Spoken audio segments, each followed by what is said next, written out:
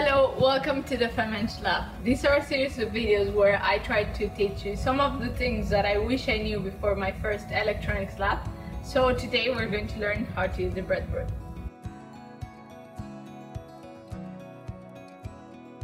This is a breadboard. It's very useful and you're going to use it in every single electronics lab. It's for prototyping, because if you use a jumper like this, that it's just a cable, it's easy to connect between the dots, but it's also easy to disconnect them. A breadboard on the inside looks like this. So as you can see here, the dots in the center are connected vertically, and there's a gap here that means that they're not connected.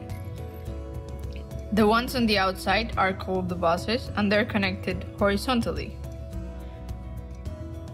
This breadboard here, it's a long one, and the lines here with colors means that this connection comes until here. So it's like having two of these. By convention, this blue line is used for ground and this red one is used for voltage. Breadboards come in different sizes, and this one, for example, is a small one, and you can use it to connect between them and expand your breadboard.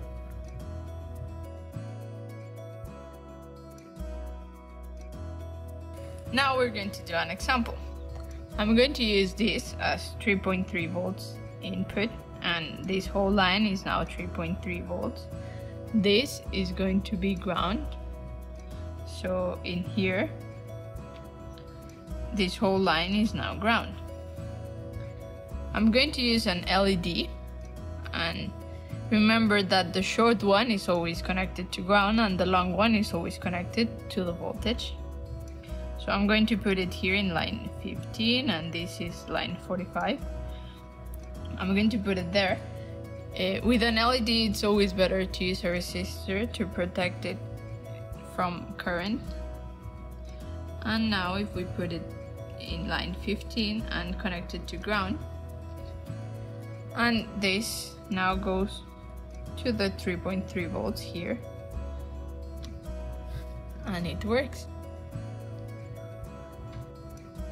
So if I disconnect it from here and put it, for example, here, there's no light because in here there's no 3.3 volts.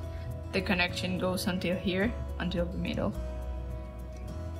Now you understand how the breadboard works. Hope this has been useful, and see you in the next video.